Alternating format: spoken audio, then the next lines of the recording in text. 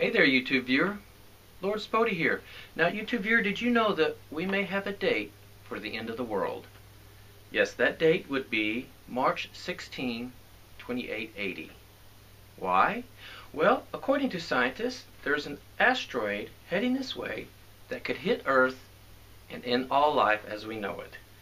The asteroid is called 1950 DA. It's called that because it was discovered in 1950. It's going to fly near or hit Earth 867 years from now.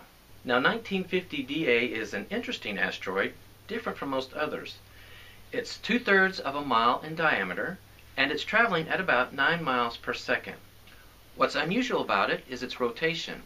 It rotates every 2 hours and 6 minutes, which is a super high speed because asteroids, for the most part, are clumps of rock held together by gravity.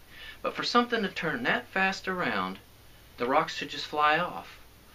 In fact, if you were an astronaut and you were to try to land on 1950 DA, you would just immediately fly off into space. So scientists have been a little bit baffled as to why this asteroid stays together, even though it's turning so fast that the rocks should just fly apart. Well, a possible reason, they say, is something called the van der Waals, which is where molecules are held together by oppositely attracted fluids or gas. Interesting, I never even heard of that.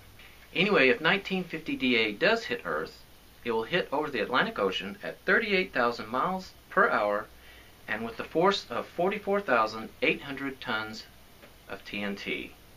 It will be an extinction level event. So, there it is. What's that, Darth? Darth Vader says that if we wouldn't have destroyed the Death Star, we could have used that to blast 1950 DA out of the sky. Or out of space. Whichever. Thanks for that, Darth. Well, anyway, YouTube viewer, tell me what you think. I think it's pretty obvious that none of us have to worry about it, nor are our kids, or their kids. But it's still something fun to talk about.